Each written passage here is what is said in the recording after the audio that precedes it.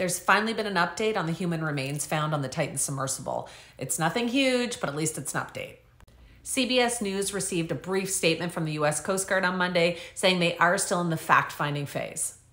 U.S. medical professionals are currently performing a formal DNA analysis on what they presume are human remains. They said they were carefully removed from within the wreckage of the site. The integrity of the Titan's hull, of course, has been under scrutiny. It was built with carbon fiber instead of the industry standard, which is titanium. The Titan imploded off the coast of Newfoundland on June 18th, and the incident is currently being investigated by U.S. and Canadian officials, but the U.S. Coast Guard is taking the lead. The U.S. Coast Guard has stated they are still in the fact-finding phase, but the next step has been announced that it will be the Marine Board of Investigation for public hearings. They said that the Marine Board has the right to issue subpoenas. They also have the right to do production orders for evidence and summon witnesses to testify. The U.S. Coast Guard uses the Marine Board of Investigation for the most serious of nautical disasters. As an example, they used it in 2010 with the Deepwater Horizon disaster off the Gulf of Mexico.